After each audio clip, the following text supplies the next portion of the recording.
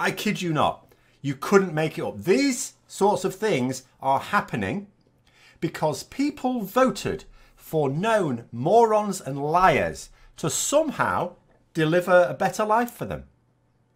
That's what's happened here. It is maddening. If I didn't like fish and chips so much, I'd be begging people to rescue me from this island of lunatics. Most of the fish that's sold in British fish and chip shops isn't fished in British waters. So I'm even going to get to struggle to get that. Actually, haddock, we do fish haddock. Haddock's nice. I like haddock. I may be okay. If you like cod, you're probably buggered. Welcome to the video, guys. This is something I never really wanted to do, but given the complete nonsense spouted in this video I'm going to cover here, it had to be done.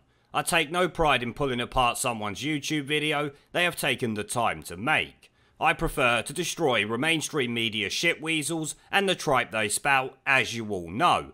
But this has to be done, like I said, when someone is talking Joe Swinson levels of bullshit about Brexit and the fishing industry in general, while showing us new levels of Brexit derangement syndrome to top it all off. Consider it an educational video, guys. Before this was sent to me, I had never even heard of his channel, but based on this video, he must be either a Labour or Lib Dem voter that is also an ardent Remoaner, on par with the likes of old Stop Brexit Steve in more ways than one. Now, as you all know, there are legitimate reasons to shit-talk Boris Johnson since Brexit Day last month in regards to fishing and a few other things that could have been spoken about by this YouTuber instead of creating a video full of nonsense statements based on who knows what evidence, because a lot of it can easily be debunked with common sense, and the rest with a 2-minute Google search on the fishing industry to bring up the actual statistics on this matter, which this guy either did not bother to do or completely ignored because it does not fit the narrative he is trying to push. Instead, to me, this comes across more like a Guardian article in the opinion section, as not one source is cited throughout. But anyway, enough of that, let's open up this shit show like a tin of baked beans and use some actual facts from the fishing industry itself. We all know the story. Goodness knows Nigel Farage and his Brexit party lunatics told it often enough. When we leave the EU, Britain will control its own waters and all the other fishermen can bugger off. British fishermen will have complete run of the place. And some of them seem to buy that, even though it made no sense whatsoever if you look at any of the detail at all. British fishermen in British waters catch more fish than is sold in Britain. We don't really eat that much fish. Wow, we're less than a minute into his video and we already have a serious case of Farage derangement syndrome. In his own words, the Brexit Party lunatics apparently claimed fishermen would have the run of the place, like they all expected to be able to catch as much fish as they want and sell it all, because sustainable fishing wouldn't be a thing anymore after Brexit. I guess in his world, only the EU cares about fish stocks, when back here in reality, sustainable fishing will still be a thing, and I am pretty sure not a single fisherman thought it would be open season on all fish after Brexit for even a second. They simply knew Brexit should mean less EU boats fishing in our waters, making it easier to catch the quotas set by our own government, rather than quotas set by Brussels while competing with half of Europe's boats for our valuable fish. You know, the real meaning behind taking back control of the waters around this country. That means the elected government set the rules who we hold to account at the ballot box.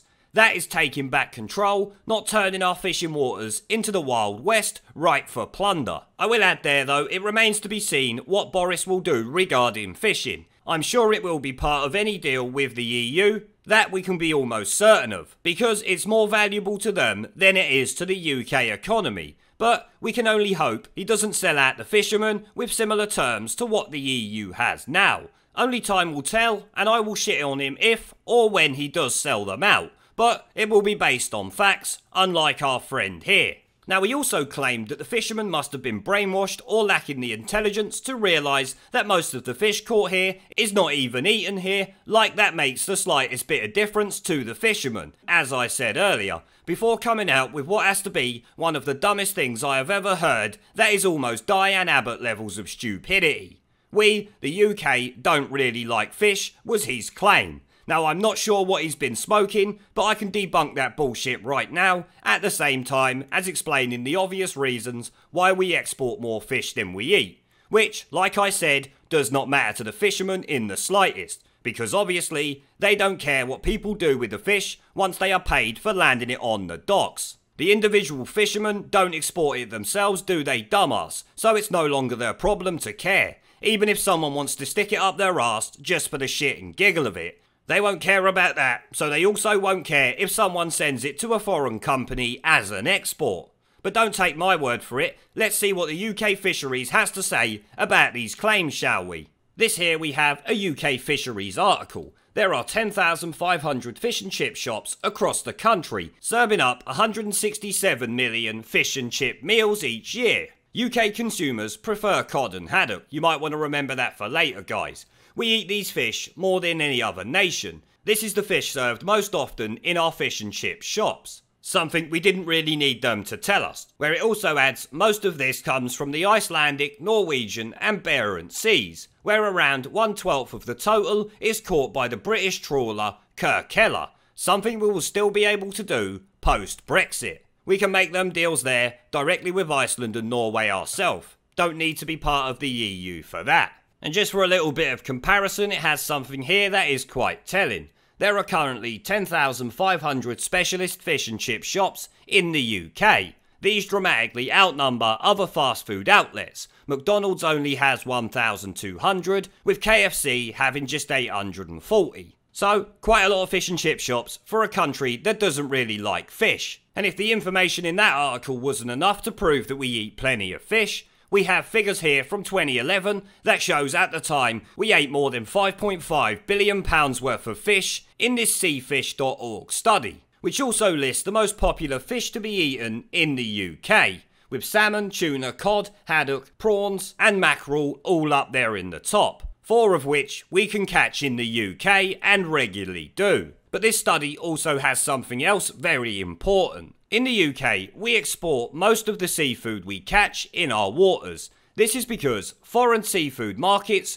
greatly value UK species, while domestic consumers focus their purchases on a smaller range of species, such as cod, salmon and haddock, which are 2 of the top 3 fish species landed in the UK by UK fishermen. So yeah, first clip in, and the bullshit given thus far is so easily debunked, it's unreal. Those 2 articles there come up near the top when looking for UK fishing and consumption. Spoiler alert though, this will be a theme of this entire video, guys. Baseless claims with no evidence cited, just pure, unhinged Remoaner bias. I think he needs to change the channel name to Remoaner Bias personally. It would be more fitting, and we have only seen a few moments of his video. Let's move on though.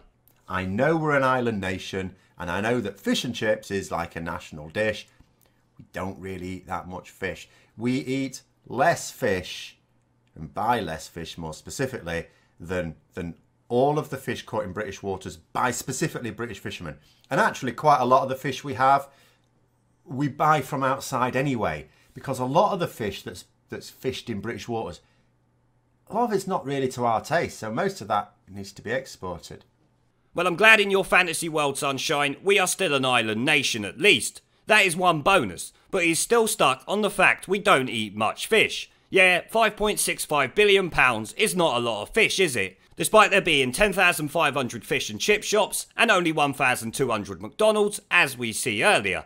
But we don't really eat or like fish, do we? If you ask me, this is what happens when you do zero research on a subject and just spout crap. You actually make yourself believe the country does not like fish, and it seems a lot of these viewers have bought into this complete tripe also. Shocking shit, really. But I'm struggling to see what the fascination is with the fact we don't eat all of the fish our fishermen catch, like that means they are not being paid. Whether you order fish and chips or it gets sold by a fishmonger to a foreign market that values fish caught in the British waters, the fishermen who land it still get paid, you idiot. Which is why fishermen continue to bring in more than we actually consume, genius. How the fuck he didn't think of that most basic and obvious reason during the making of his video is beyond me. Unless, of course, he completely ignored it because it does not fit his Remoaner bias. Now, he is right about one thing. While we do import a lot of fish to be eaten, our fishermen also catch a lot of the most popular fish eaten in the UK. namely cod, haddock, prawns, mackerel, pollock and sardines that are just in the top 10 that we like to eat the most, which, like I said, are all caught here, as you can see, and in great numbers for things like cod, haddock and mackerel. But this is something he even admits at the end of his video, because he eats haddock and it is caught here, therefore debunking his own bullshit. But let's continue, he has not finished yet.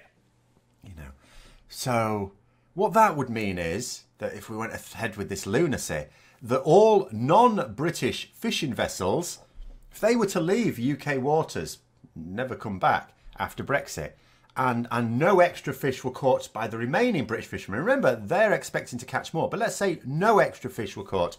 That would still be too much to sell. That is more than they can sell. And, so the British fishermen would go out of business, especially the smaller operators who actually thought they were going to be getting the biggest bonus out of Brexit, but they're now being shafted by Johnson. Sorry mate, it's not if the lunacy happens, by which I'm guessing you mean Brexit, it's when it happens. We are leaving the EU on December the 31st. It's done and dusted. The Remoaners have lost so many times now, they actually can't stop it, no matter how hard they cry.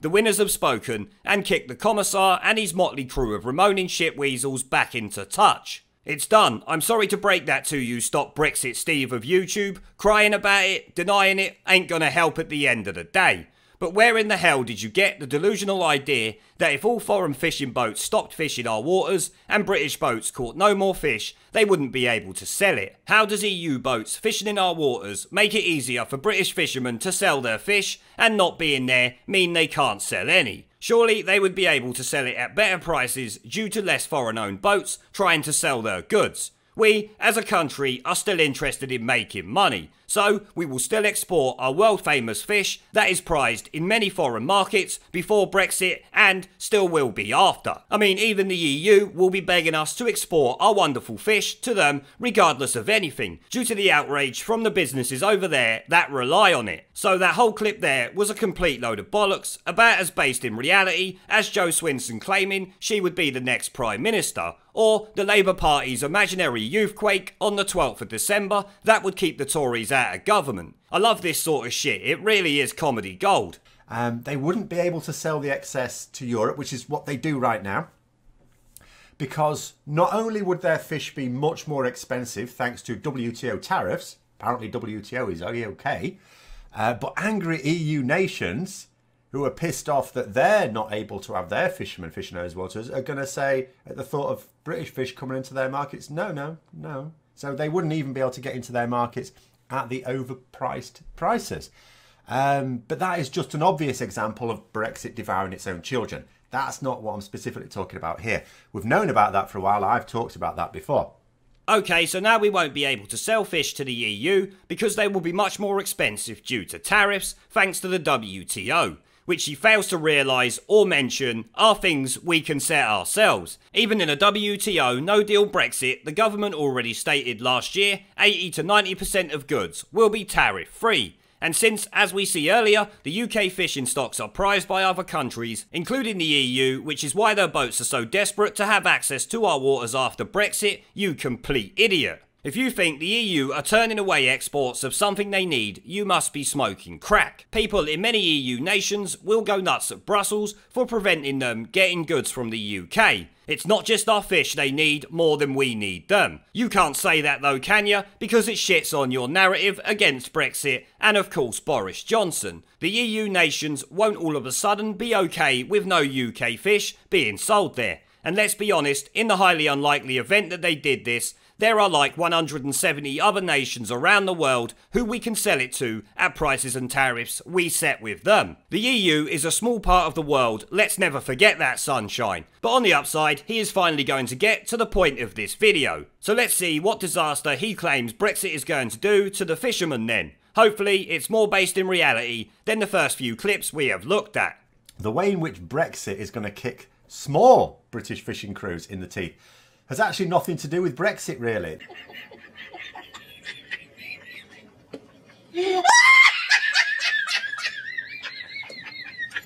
This is entirely to do with Boris Johnson, nothing even to do with the EU.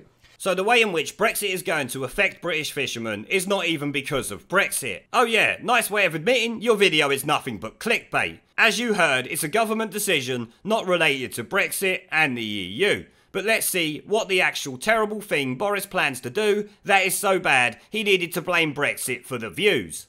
The government, that is Boris Johnson's government, just for clarity there, are calling for all boats, all British fishing vessels in English waters, to utilise an app that records information on the fish caught. Now, this is a requirement in the EU for larger vessels, but does not cover boats under 10 metres in length. As it happens, about 80% of all British fishing vessels are the smaller, under 10 metres in length. So most British fishermen didn't have to bother with this rule. It wasn't an issue for them. But in rides Brexit Man, the alter ego of Boris Johnson, flying in faster than a HS2 train. He threw his arms aloft and declared that we're all going to enjoy greater freedoms now that we're outside of the EU. Except we're not outside of the EU. In 2021, we're outside of the EU. Hello, brave fishermen of England. Because, as I say, this is just England. It's not happening for Wales or Scotland. They're not that stupid. No. Hello, brave fishermen, says Brexit Man. Enjoy your newfound freedom by installing this monitoring app that the EU made you exempt from. But we're not going to. And with the good news delivered, off he rides into the sunset to piss on someone else's bonfire. Oh wow, fuck me, it's an app. So, the big reason Boris has screwed the fishermen is because smaller boats need to use an app to track their catches. Not Boris Johnson is limiting the amount they can actually catch, and therefore taking money away from them as you would be led to believe. Yes, it will be a bit of a pain in the arse getting used to the system, and possibly could lead to restrictions being placed on them, but that is not what is happening here and now, is it? And given it's small boats we are talking about, the government is not likely to do anything lower than is currently set, because Boris knows he will be roasted over an open fire the second he does. Not only by Remoaners like our friend here, but by Brexiteers and the media alike. I will be one of them Brexiteers, taking a big shit on his long blonde hair the second he fucks over the people of this country, you can guarantee that. But I can't believe this guy has claimed Boris sold out the fishermen because he wants to introduce an app. What an absolute joke. I'm pretty sure the app is going to be the least of the issues for our fishermen. The trade deal is where he will sell them at if he is going to. And the only bonfire he has pissed on happens to be your bonfire, shitweasel. Remoaner's bonfires have been thoroughly pissed on by 17.4 million Brexiteers for nearly 4 years now. It's a smouldering heap in the dirt where it belongs. But there is actually no point in going over any more of his video. He waffles on about Brexiteers voting for less red tape when they actually voted for the EU not to be in control of our country. Red tape was only an issue to Brexiteers when it was unelected fuckpigs in Brussels making the decisions on it. Most people here accept the democratic votes made and let our own elected officials make the calls because we can hold them to account at the ballot box. And of course, like the mainstream media, he pumps out the usual Remoaner bullshit that says once we leave the EU, there will be endless paperwork in order to export. When we already know companies will have 6 months to fill in customs declarations like they do now, and it will be the same after we have finally left the EU. I have shit on the mainstream media countless times on this exact subject, as you all know. But like I said though, I really didn't want to have to call out other YouTubers because there is nothing good about shitting on someone else's hard work, but in this case, something had to be said because it's filled with complete bullshit from start to finish, unfortunately. Now remember guys, don't bother harassing or shit talking this guy. I've done enough in this video going over what he said. That is all it requires. But on that note guys, I am going to end the video there. Now before I go, I've started doing live streams and uploading gaming content on my second channel. If you would like to come and join me for a live stream to chat in real time, have an interest in gaming related content on YouTube, or just want to follow me over there because you are a legend, the link will be down in the video description below and as a pinned comment. I hope to see you all there. Now as always, before I go, I want to thank our PayPal, Patreon, Subscribestar and YouTube members for supporting the channel, along with everyone who watches my videos. Remember to let me know what you guys think down in the comment section below. Leave a like, subscribe with the notification bell and share this video as it helps the channel a lot, and I will see you all in the next one. And Corbyn neutral by Christmas. There is a pattern consistent throughout history of oppressed people turning on the oppressors. Slaves against their owners, the peasantry against the feudal barons, colonies, Mr. Verhofstadt, against their empires. And that is why Britain is leaving. And it doesn't matter which language you use, we are going and we are glad to be going. We're off. Remoan! Remoan!